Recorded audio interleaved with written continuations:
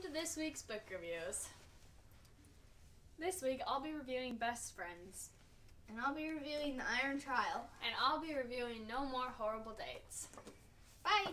Hi, I'm Alana, and this week I'm reviewing No More Horrible Dates. No More Horrible Dates is about a girl who makes a pact with her best friends not to have any more horrible dates.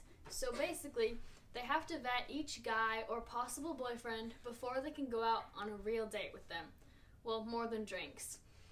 So, this girl has given up on dating completely after several disastrous fails.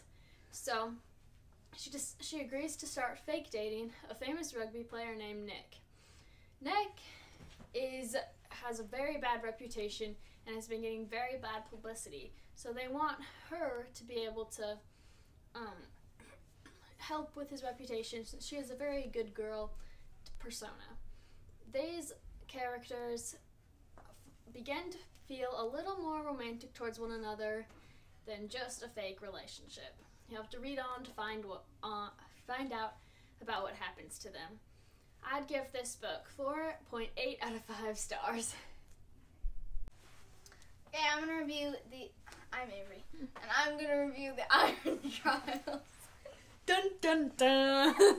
And, so, this is about a kid named Callum Hunt, and most kids would do, like, anything to pass these trials, but Callum Hunt wants to fail because his father has always told him that the iron trials are bad, and, yeah, anyway, Callum fails at failing, and then he goes on an adventure with, it's just like, yeah, the iron trial's just beginning, in short, and, anyway, I would give this book 4 out of 5 stars. It's pretty interesting.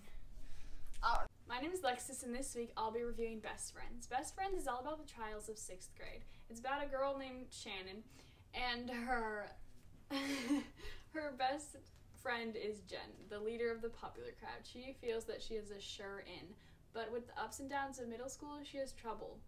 She can't decide if she knows the best TV shows or the songs, and she has trouble figuring out what to talk about with her friends. Eventually, she tries to find her real friends.